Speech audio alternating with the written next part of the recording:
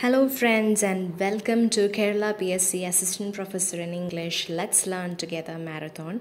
We are starting our marathon with Batter My Heart, written by Donne. Okay, this is the sonnet 14. Okay, sonnet 14 from Songs and Sonnets. Holy Sonnets 14, Divine Meditations, Divine Sonnets. We can name it in these titles. Okay, so the first opening line is Batter my heart, 3% God for you.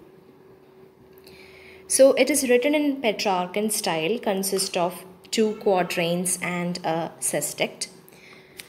So I'm just going through the main points and keywords of all the subjects I want to go through in this marathon. So the summary and the detailed analysis you can take a look on many famous websites like Wikipedia or Udemy courses. There are many online courses available related to literature. So I just want to go through the main keywords and aspects of all subjects.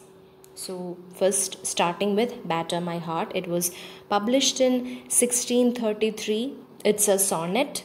Okay, so the theme of the poem is a paradox of death and rebirth. So the poet develops 2 metaphors. It is very important. First is that of a besieged town, and second that of a marriage. Okay, so all this you will analyze when you go through the poem. So it's the poem is in the form of a prayer to God, to break and reshape the poet. So it's like a desperate and violent plea to God.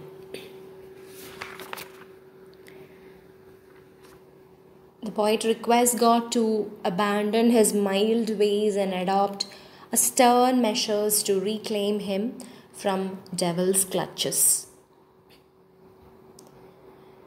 The comparison of himself with a woman betrothed to God's enemy Satan is very excellent. That's one of the 2 metaphors.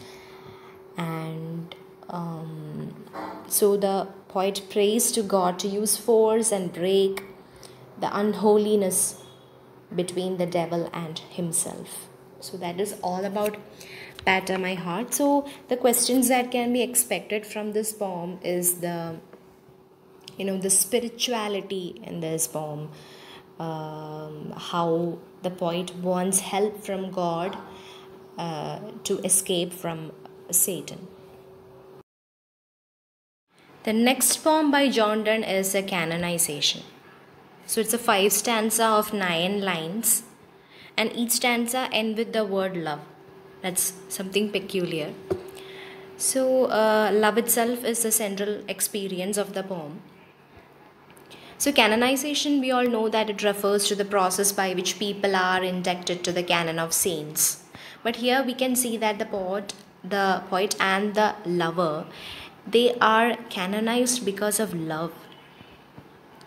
So the lover pleads to left alone with his love, while the outsider who objects to his love can do whatever he wants. The comparisons, the lovers are compared to tapers and the phoenix, eagle, dove. So that kind of comparisons should be pointed out. And also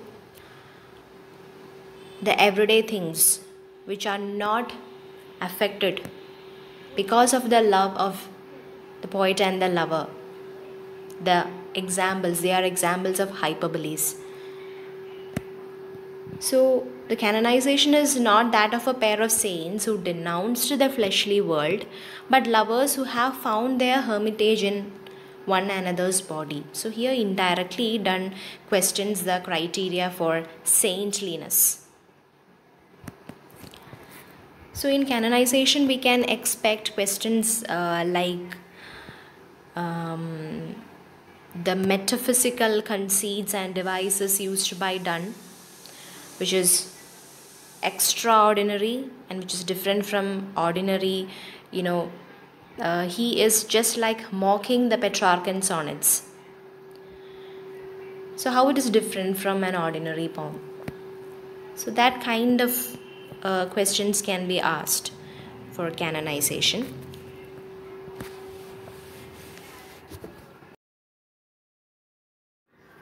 We are moving on to the next author, that is John Milton.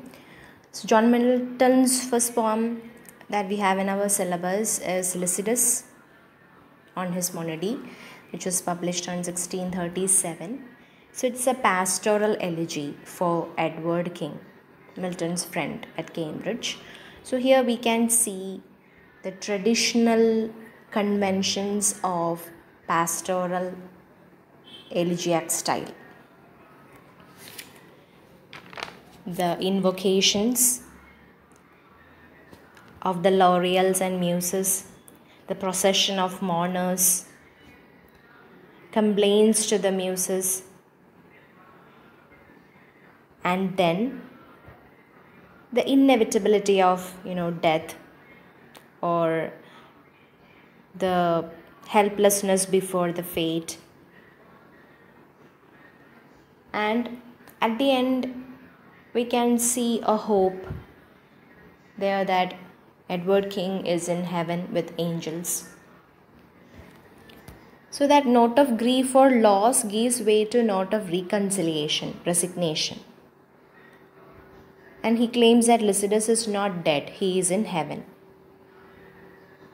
So there is a famous digression in Lycidas that it just deviates from the topic and just discusses about the fame and the corrupt clergy, which is aligned with the pastoral tradition. And it also depicts nature also grieving on the death of Edward King. Nature becomes a part of the human world. So Lycidas should have a detailed analysis on the conventions of pastoral elegiac style. The questions can be like this, Lycidas as a pastoral elegy. What are the features that you can analyze in Lycidas which makes it a pastoral elegy? Next is Paradise Lost, Book 9. So why Book 9 is important? Because it is a key book of the poem. The main action of the disobedience, the fall of man, happens in Book 9. That's how it becomes a key book. So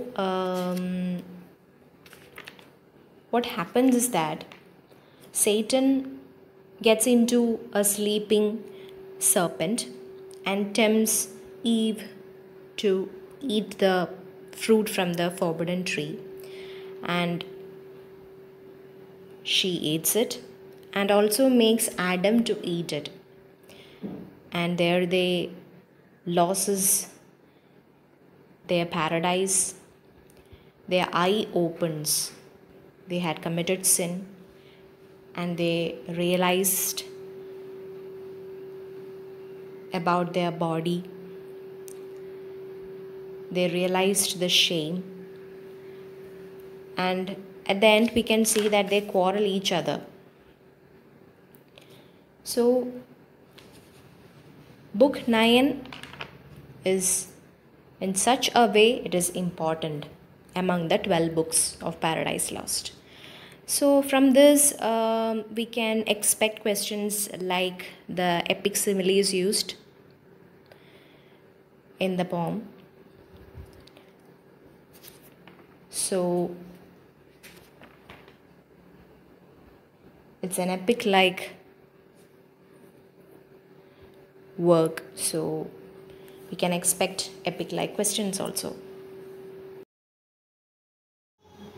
Next is John Dryden's Flecknoe. So the subtitle is A satire upon the true blue Protestant poet T.S. Thomas Shadwell. So, in this poem, we have to give importance to the Shadwell's coronation scene, then Flecknoe's speech, and also the conclusion. These three parts are very important. So, here we can see Dryden representing Shadwell as having inherited the stupidity of an Irish priest named, Richard Flecknoe, who thought himself as a poet and who had recently died. So, theme is the choice of Shadwell by Flecknoe as his heir to the kingdom of nonsense and dullness. So, the coronation scene, it happens in an ancient watchtower, Barbican in Augusta. It was a site for brothels and inferior entertainment. And Shadwell holds a mug of ale in his left hand and the copy of Flecknoe's play Love's Kingdom in the right hand. These things should be noted. And a stock of dull books were spread over the way. And Flecknoe's speech is the next important thing, that he urges Shadwell to trust his own gifts, not to labor too much, and instead of imitating great playwrights like Johnson or successful ones like Etheridge, he should make poetasters his models. And the conclusion is that when Flecknoe's speech is over, a trapdoor opens and beneath him, and he sinks down. So it's like the prophet Elijah's mantle descending upon Elijah. Flecknoe's mantle rises upward and then lands upon Shadwell. So from this poem we can expect that that satire or the lampoon used by John Dryden on Thomas Shadwell.